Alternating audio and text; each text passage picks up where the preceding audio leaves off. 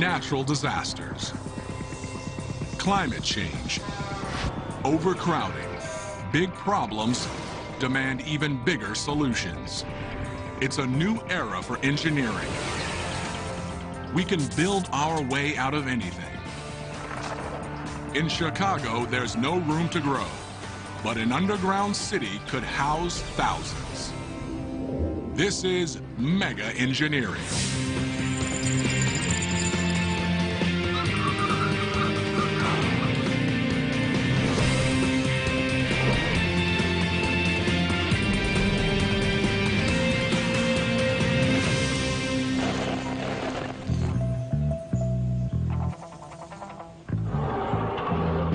Welcome. Please enter your floor. Minus 78. Going down. This is a Chicago Underground City Express elevator with direct connections to all residences, shops, and offices below level 50.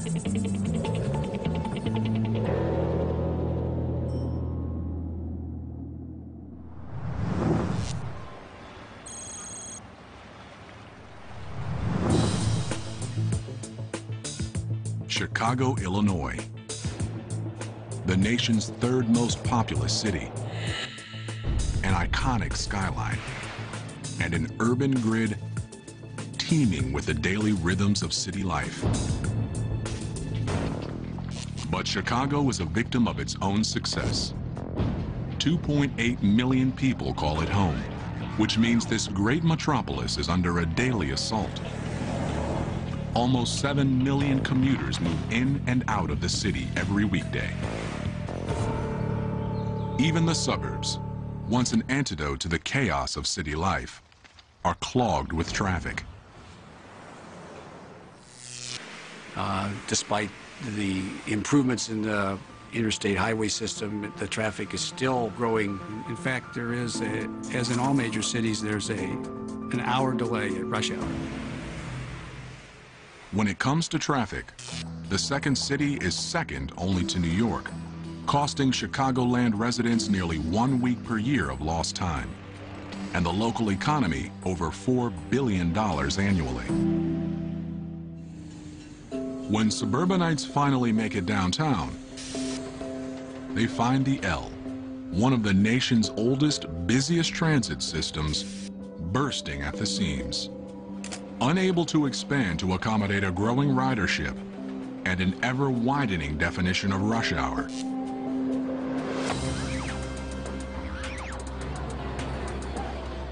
Well, the subway and L stations are only built for 8 cars, so therefore to increase the capacity in the system, it would be necessary to increase the size of the stations, and that would come at a very great expense. Undeveloped land around the city is scarce, so growing out is no longer an option. And with downtown real estate at a premium, the city needs a drastic, some say groundbreaking, solution. Chicago, already home to some of the nation's tallest buildings, will have to build down. Imagine an underground city directly below the Loop, over 1,300 feet deep, containing nearly 100 floors of apartments, offices, parks, and more. Room enough for tens of thousands of people to live, work, and play. It's the best solution to the Windy City space crunch.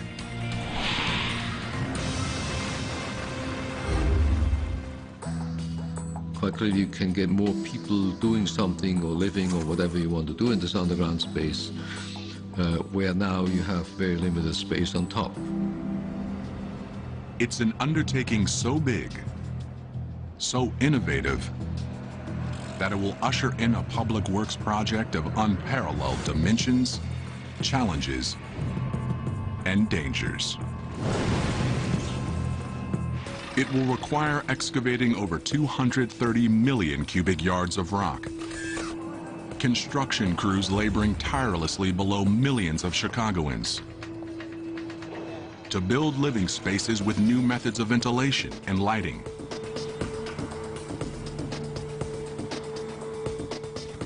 to ensure that the city beneath Chicago succeeds. It won't be easy, but it may be necessary.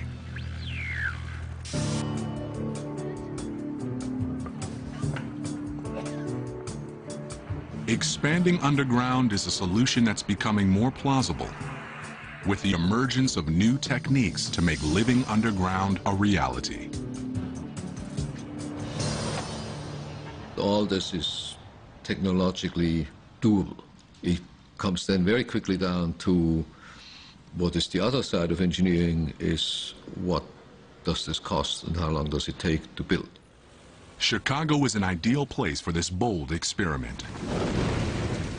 From the ashes of the Great Fire of 1871, the city grew to become the epicenter of an architectural revolution, spawning the first skyscraper in 1885 and hosting the most influential World's Fair in history in 1893. By building underground, Chicago will cement its reputation as one of the most forward-thinking cities on the planet. But it may not be the first. Amsterdam is already proposing to make space below ground where none exists above. In this Dutch city, where streetcars, pedestrians, and 550,000 bicycles compete for space along narrow streets, the volume of cars is a growing problem.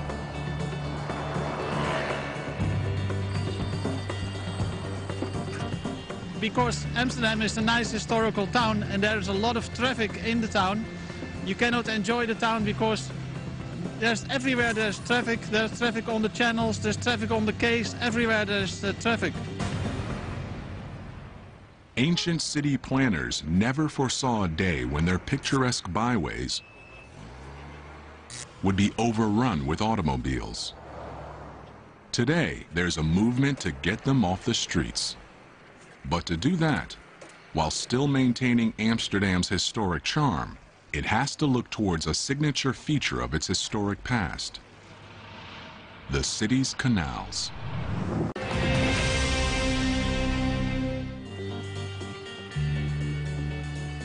Amsterdam is already proposing to make space below ground where none exists above.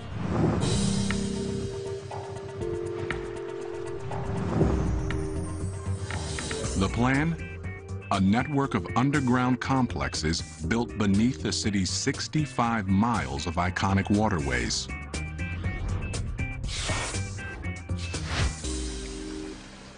So we thought we bring a lot of functions who doesn't need daylight under the ground. Parking garages, movie theaters, and shops, all built beneath miles of real estate that just happens to be filled with water. Working in the canal space is indeed the best option, because you make from 1 square meter which has no value, you make 6 square meters which has a lot of value, of course. In fact, the plan will convert over 20 square miles of largely untapped space and provide storage for thousands of cars. But building in Amsterdam requires sensitivity to the city's unique architecture. Amsterdam's streets can't be choked with construction equipment. Some are so narrow that the massive trucks needed to build underground won't even fit. We don't want to have any trucks in the town because that gives an awful lot of mess, and we don't want to mess up this nice historical town.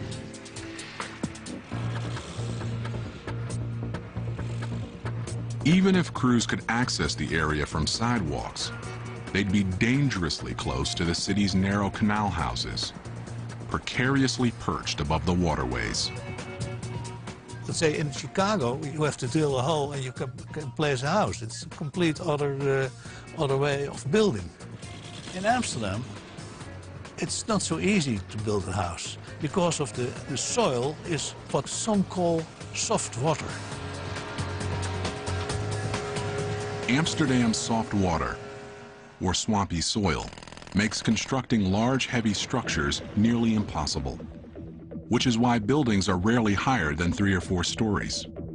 Most of the canal houses are supported by little more than wooden piles extending into that soft water. Heavy vibration generated by construction could spell disaster. Only the canals are far enough away from buildings and wide enough to fit construction equipment. But the canals are filled with water, so engineers have proposed a solution as unique as the city itself. Amsterdam's canal system has 16 working locks, which can be closed at any time. With the locks closed, the canals can be drained. I can imagine that people think that the most difficult thing is to bring out the water out of the canals. But in fact, that is technical one of the easiest things. Once the canals are dry, crews will get to work, digging 30 feet down before sealing off a new surface that's both sealing to the complex below and floor to the canal above. It's a solution that will not only minimize the risk to the thousands of buildings that abut the canals, but will also keep the city from having to shut down. Because we are working in the canal space, there is less inconvenience for the people.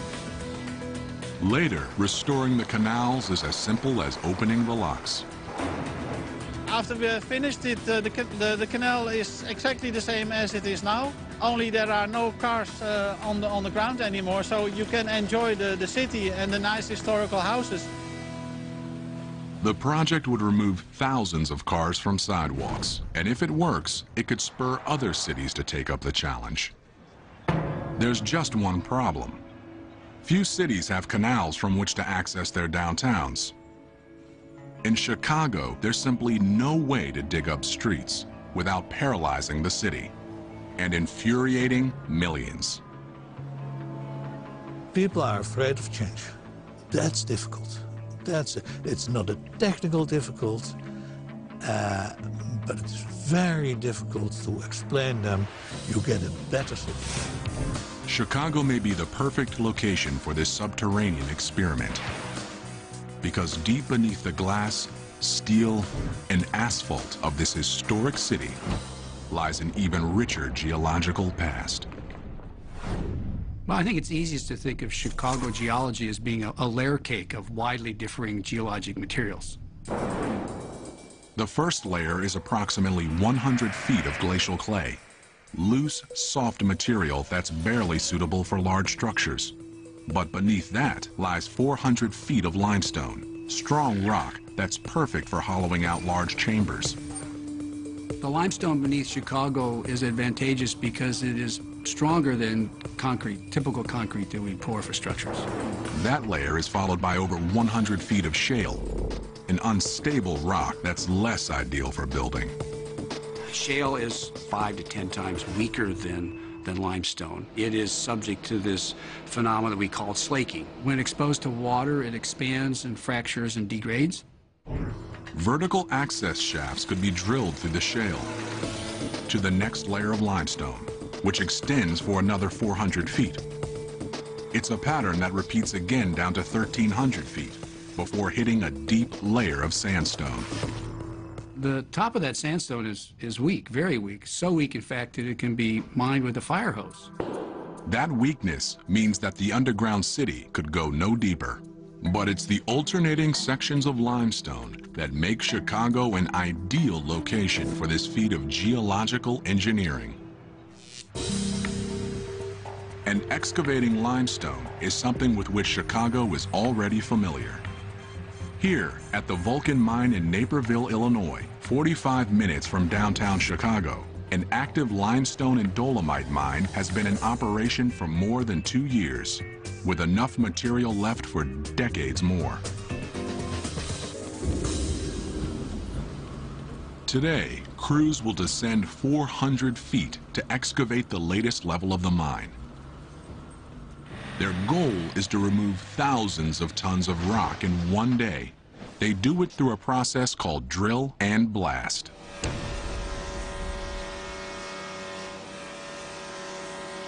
The drilling is taken care of by the Fletcher J352 LS. A 385 horsepower rig bores 16-foot holes into the rock, 59 holes per round, which are filled with explosives, courtesy of the ANFO loader. 2 tanks on this truck hold 5,000 pounds of ANFO, ammonia nitrate coated with fuel oil. This explosive material is injected into the holes via an air hose and set to detonate in sequence. It's a slow, methodical process. Drilling and blasting must be conducted in a strict sequence that involves drilling, loading, evacuation, blasting, ventilation. Difficulty of transporting personnel during evacuation limits the completion to a minimum of 4 to 8 hours per round. Safety is the utmost concern, but the process gets results. The 1,100 pounds of ANFO used in this round dislodges 1,400 tons of material and take a 14-foot layer from the wall. Drilling and blasting creates an open space where once there was a solid mass of rock. It also creates a structural engineering challenge which must be addressed immediately. Excavating large openings causes stress concentrations that can overload the rock without reinforcement, and the larger the opening and the deeper the opening, the larger the stress concentration. To shore things up, another driller is on the job, boring vertical holes which are then filled with epoxy and steel bars to reinforce the ceiling.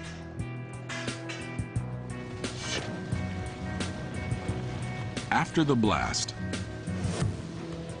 excavated material is removed via this conveyor belt and trucked to area construction sites to be used as aggregate, a crucial ingredient in concrete that can be put to immediate use in Chicago. If it's good material, which if you do this in the limestone in Chicago, that will be probably the case, you actually can use this material to fabricate concrete, some of which will go back into this underground city. Well, why transport it to the surface when you can keep it down there and manufacture the city on the spot?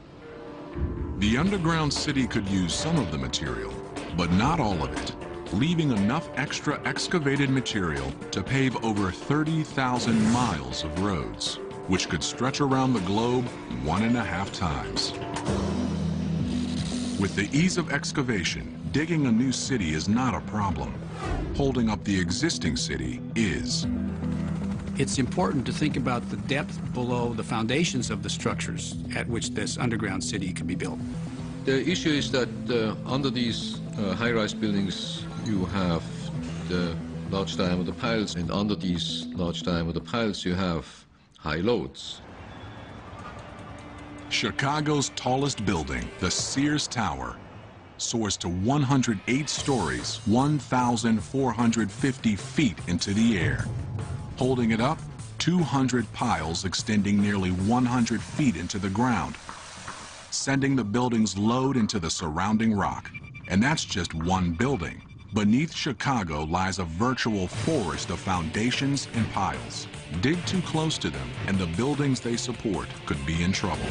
If you were to dig a hole right under the end of the pile, the lower end of the pile, quite clearly that would collapse.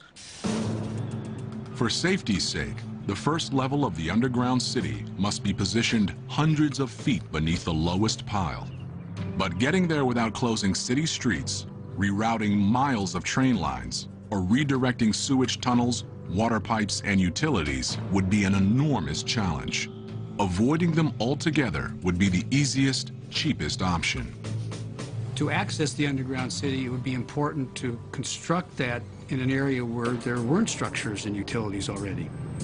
Unable to disturb the city life above, crews will have to begin their access to the worksite from miles away. Another possibility would be to provide this access with an incline instead of coming in vertically. Starting from outside the city center, crews and equipment will tunnel downtown, a journey that would stop nearly 300 feet below the center of Chicago. Deep enough to avoid building foundations and city infrastructure. There, they will begin a drilling and blasting routine to construct the first level, a staging area for building even deeper. But as they do, they'll have to make sure that the walls of this new subterranean metropolis are strong enough to hold back the water of mighty Lake Michigan. Chicago is famous for two things. It's big and it's cold. But one place that's bigger and colder is Moscow. With 15 million people in the metropolitan area and over 3 million cars causing some of the worst traffic in the world, Moscow's explosive growth is putting it on a crash course with catastrophe. The real #1 priority right now is to get rid of the transportation collapse in the city and the constant traffic jams. To cope, the Russian capital has nowhere to go but down.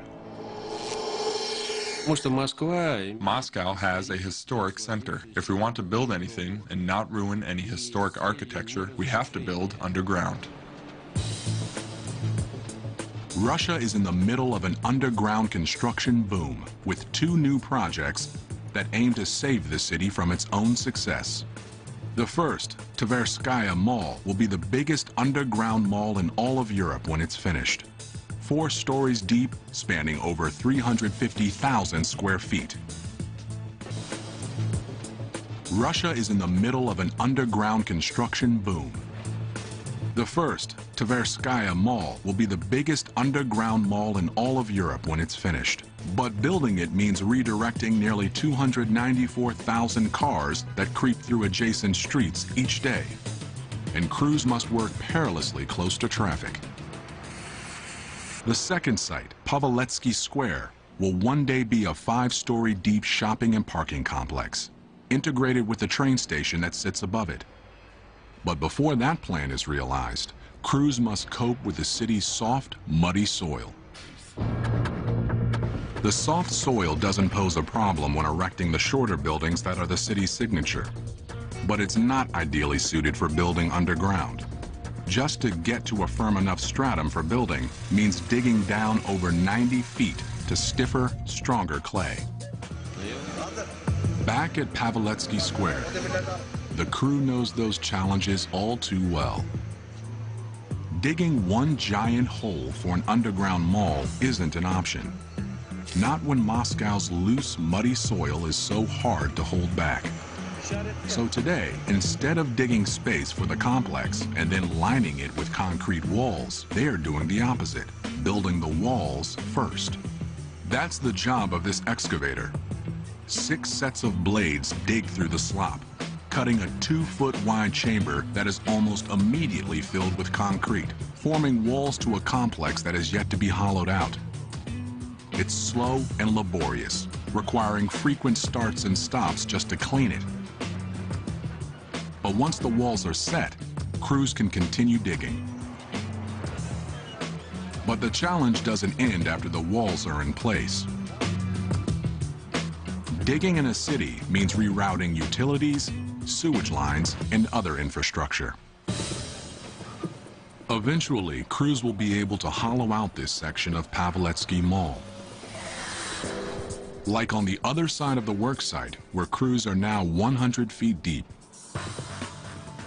Lining the walls with steel rebar, concrete, and plastic.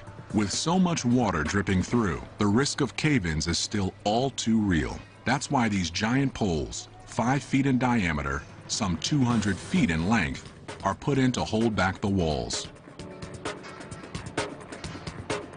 Despite their massive size, they're temporary, removed once the entire box is reinforced.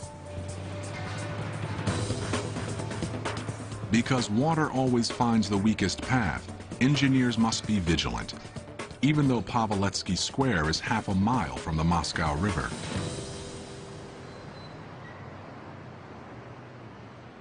Imagine the dangers crews would face halfway around the world, back in Chicago.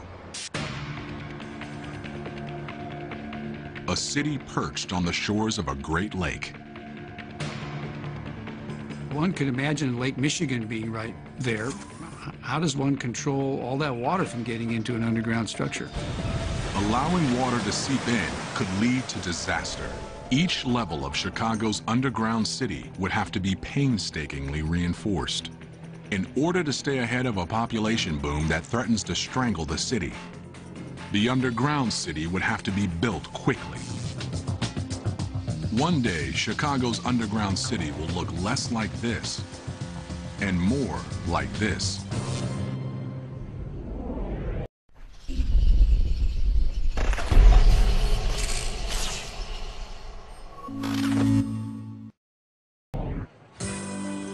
Ochotny Riyadh, Moscow's biggest underground mall.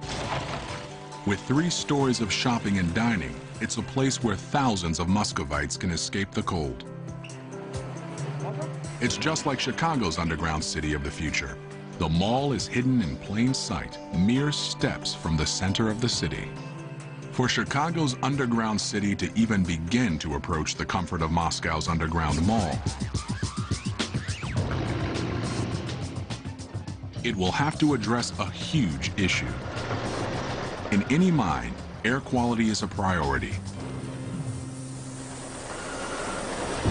During construction, engineers can employ a ventilation method in use at the nearby Vulcan mine.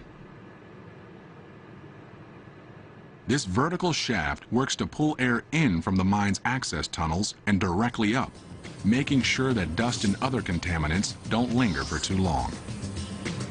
This is a system meant to provide comfort and security to dozens of miners working 10-hour shifts. Replace them with thousands of residents living underground 24 hours a day, and the ventilation needs become far more complex. People will have to occupy these spaces for 50 to 100 years, whereas miners occupy the spaces for single digits of years as opposed to multiple decades.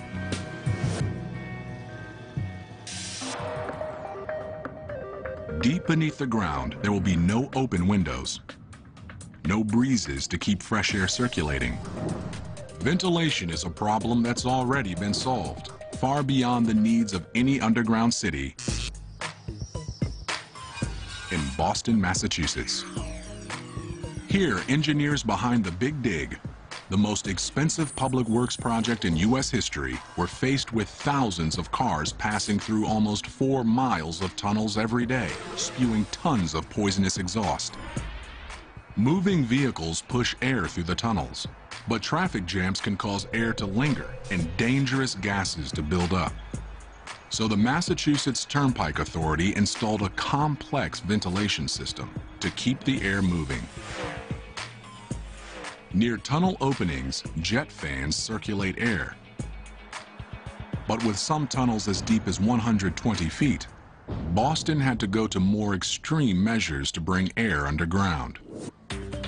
Deep beneath this building in the heart of Boston lie the lungs of the Central Artery Tunnel System. A building 125 feet tall pulls in fresh air and transfers it to the tunnels below.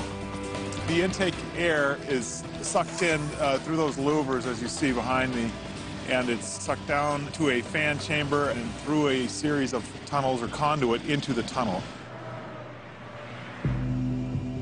100 feet below ground, in a massive intake room, giant fans pull fresh air down the shaft. 400 horsepower engines are capable of moving 333,000 cubic feet per minute and generating wind speeds of up to 62 miles per hour. It's a powerful system based on age-old techniques. All the components of the Big Dig basically used tried and true technology. The hardware and the mechanical equipment performing the ventilation is pretty much a century old now. It takes 13 buildings like this to cover Boston's tunnels. And while the means of moving air hasn't changed in years, the ability to adjust to the changing needs of an underground environment has. Basically, we have a surveillance in the tunnels. We have cameras watching the traffic. Almost all of our cameras and sensors are monitored from our operations control center. Inside the Massachusetts Turnpike Authority building, at the Operations Control Center, specialists monitor 32 vent zones and control 235 fans and over 500 cameras. With just the push of a button. They're concerned with air quality and a lot more. More than just the ventilation is monitored there, the pumping of water, the traffic conditions in general, so you really get a very efficient management of all the life safety functions within all the tunnels under one roof. But this centralized command center has some fail-safe backups. Even if communication with one of the vent buildings is lost, each vent tower is staffed and powered independently. There are local controls within the vent buildings that we can still operate the fans by in a manual mode with personnel. Chicago's underground city will apply much of the technology used in Boston, only at 10 times the depth. The underground city's walls and floors will be lined with ventilation chambers. Fans at the bottom of the city will pull fresh air in through intake shafts located at the top, where it will descend down 1,300 feet and circulate throughout the city before returning to the surface to be exhausted. Regulating the airflow would require the kind of sharp monitoring used in Boston. You're living down there, so it's not just a transient air, and I'm sure you would probably have a much stricter requirement for the cleanliness of the air that you're breathing. Regulating air quality for a 24-hour residential population, and not just automobile traffic, would require many more fans and a control system that would be the eyes and ears of an underground city. It's something that would provide security and peace of mind for the residents beneath Chicago should the unthinkable happen. With the underground city a reality, one factor of Chicago's legendary climate will be mitigated, if not eliminated altogether. Well, there are advantages to living underground. For instance, you're not subjected to the vagaries of Chicago winters. Deep beneath the city streets, residents wouldn't have to worry about snow or even staying warm. Because if there's one thing about living underground that's predictable, it's the temperature. Well, no matter how hot or cold it is in the air in Chicago, 20 feet underground, it's around 55 degrees Fahrenheit, no matter the time of the year. But the deeper you get, the warmer it becomes, thanks to something called the geothermal gradient. On the surface, temperatures are affected by the sun and atmospheric changes, but up to 200 feet below ground, the temperature remains constant. Then, for every 100 feet deeper, the temperature rises about 1 degree Fahrenheit. Fortunately, in the underground city, the geological limits of construction would ensure that things didn't get too toasty.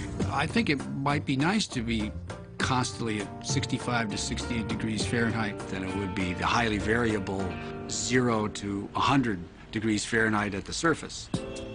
An unvarying climate is one advantage that the underground city will have over its surface level counterpart. But there's one quality to which the underground city can't hold a candle. Possibly the most important issue would be the lighting itself, because without artificial illumination down there, it's completely black. Daylight, so vital to health and human happiness, can only come from one source. Even in Moscow, with just 70 sunny days per year, the underground mall Ochotny Ryad does what it can. With skylights that decorate the roof of the mall, allowing sunlight to travel 3 stories underground. It's a solution that'll work in Chicago too, up to a point. Massive skylights will illuminate the structure's uppermost levels, but deeper down there would be no way for sunlight to reach people. This simple fact would make opting for a life above ground, in spite of Chicago's cold, worth it to many. But if a solution exists, it may be found at Rensselaer's Polytechnic Institute's Lighting Research Center in Troy, New York. Here, researchers focus on light's effects on health and the circadian system, the 24-hour cycle that all humans are programmed to follow. The circadian system wants to see a regular 24-hour pattern. And that is the pattern that we evolutionarily grew up with.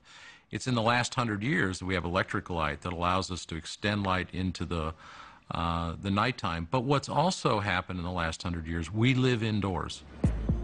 With that move indoors to offices and homes with electric lighting, humans have disrupted the light-dark pattern that regulates the circadian system.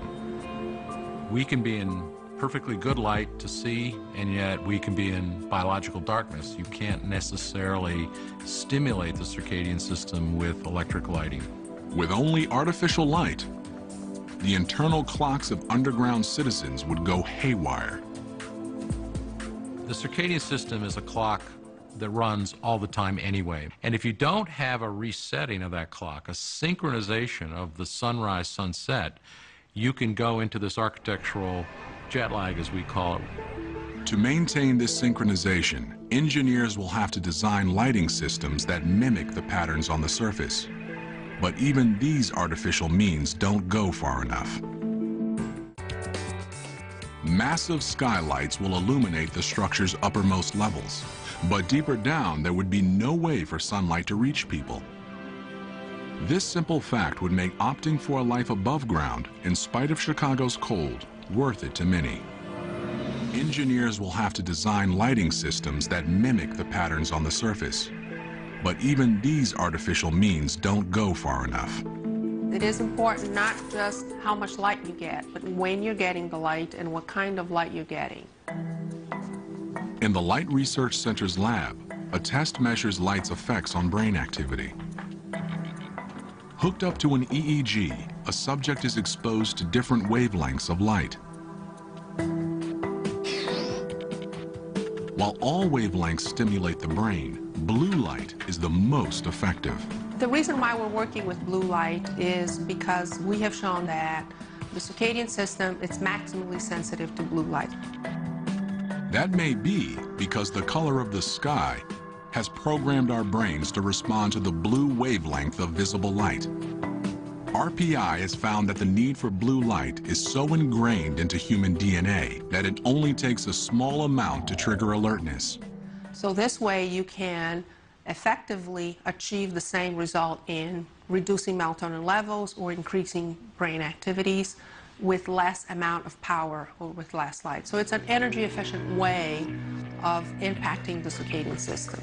That energy savings would preclude the city from having to bathe common areas in blue light or from running ultra-hot lights to simulate sunlight. Instead, residents could take a more personal approach. Blue light is so effective for the circadian system. We can get very low levels of blue light and be able to impact the circadian system. Brief exposure to blue light is as effective as using a more common method for waking up.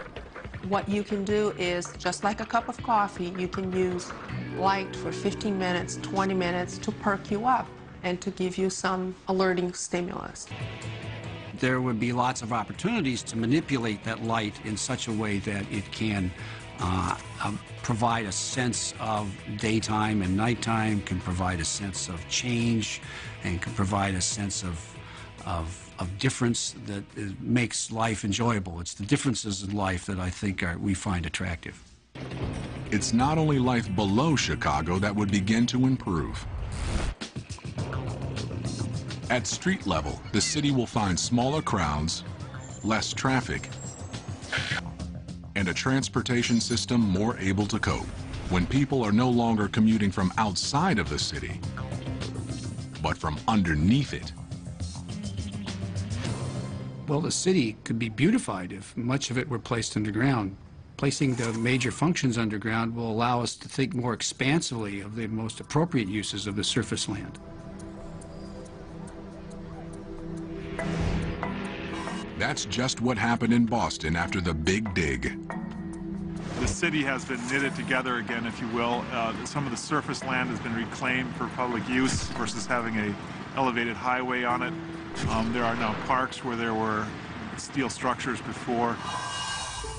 Those above-ground improvements could go a long way towards generating support to expand the underground city.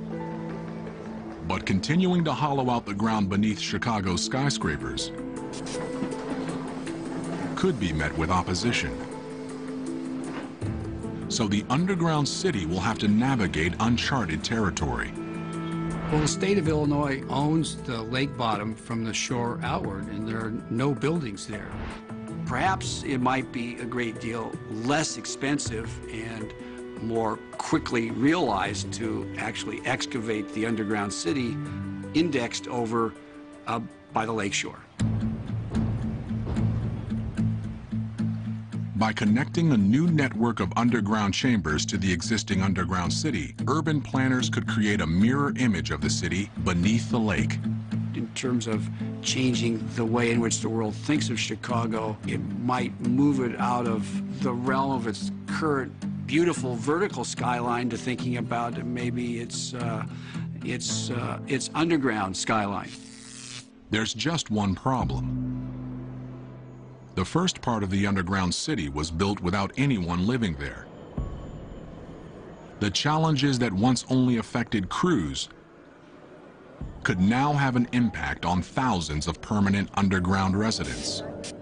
You'll never be able to see the complete picture underground as you will above ground. So the unknowns are basically higher, and you have to deal with that during construction. Most important issue to address would be the possibility of any types of historic gas deposits that are located there.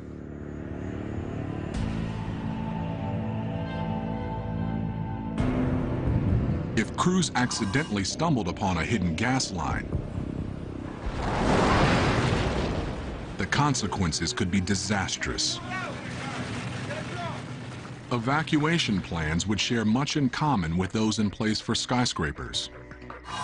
One can only think about the situation for tall buildings now. How many elevators would be necessary? How many stairwell cores would be necessary? Those same discussions would have to be held for the underground facility as well. But thousands of feet below ground, those considerations would be flipped upside down. With elevators inoperable, stairs would be the only means of egress. Those at the bottom levels would have to climb the equivalent of a 100-story building to escape. Not an option for the very young, elderly, or handicapped. Emergencies would require fast thinking and fast acting on the part of city officials, who would seal off trouble spots, protecting the rest of the city by flushing out dangerous gases. The technological challenges of building underground can be overcome. It will cost more or will cost less. But from a technical point of view, there's not much left today that we cannot do. The psychological challenges are another story. The question is, how much time would people spend on the ground? Where's the limit where people would say, no, I don't want to do that? But with cities bursting at the seams, struggling to keep up with a population boom, those concerns may be overridden by practical necessity. It will take some time for Chicagoans to accept the necessity of living underground. 10, 15 generations from now, if people have been exposed to nothing else but living on the ground, they will accept that. I think that, to be quite honest, humans are a very robust species, and they do get used to things that you don't believe they get used to. So I think humans would get used to living underground, and I would get used to living underground too. One day, people around the world will do more than just shop or drive underground. One day, we just may live there.